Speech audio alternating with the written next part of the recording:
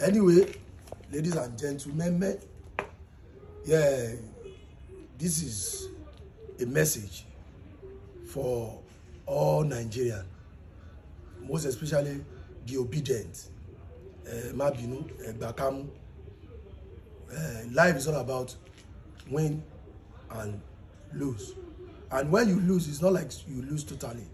Life is all about when you lost to something, you have to go and repackage. So that's what it is.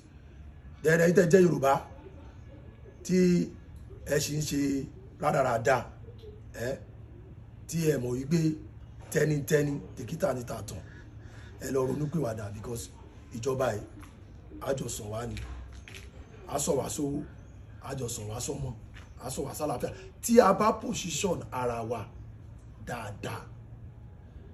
Then this is my message for my president, our Baba ASIWAJU Bola Ahmed Tinubu, the Baba of all the boys, all the girls, old and young, and the new elected governors.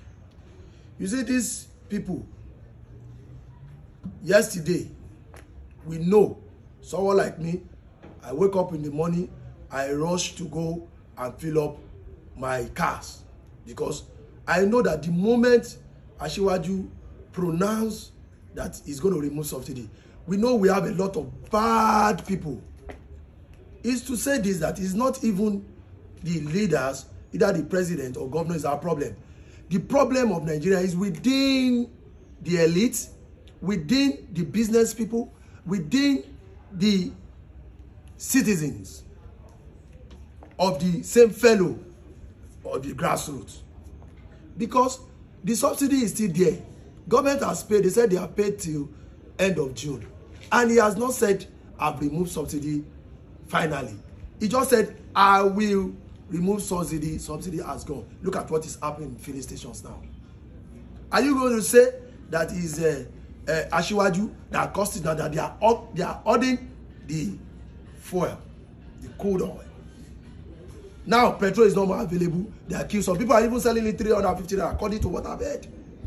So government, please, the governor, the Baba, our Baba ASIWAJU, let the task force go there round.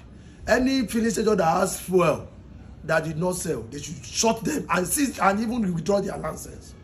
Because what they are trying to do now is sabotage the ASIWAJU government. And that will never happen. That will never happen. So we have to do what Amakpariwo Sita, so that things can go normal. Because even it's not even only most the traders, the so-called the public transport, they took advantage, always took advantage of small thing. They take it to 100% and they will say government. Who are the government? Is it not you and I? So please, the people in charge, do the needful. Any one of them that shut down their deal, and then you find them. If you cannot close it totally, shut them down, find them. So because this is the way the country can move forward. So it's between you and I. And this is my message for you. Yoruba ń fẹ́ bá sọ ilé. Tẹ́jọ́ ọmọ Yorùbá. Ẹ wá nǹkan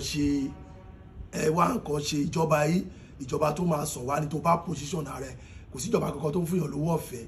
Ẹ dẹ̀ fi kẹ́kọ̀ọ́ máa bímọ anyhow. Ìwọ tí ó yẹ kó ṣe wà lábẹ́ òbí ẹ̀ tó ti di baby mama. Ìwọ tó yẹ kó ṣe wà lábẹ́ ẹ̀kọ́ sì máa fún ẹ lóúnjẹ tó ti lọ fún èèyàn kan lóyún. Ẹ fi gbogbo yẹn sílẹ̀. Ẹ ro bí ilé ayé ń ṣe máa dà. Ire o.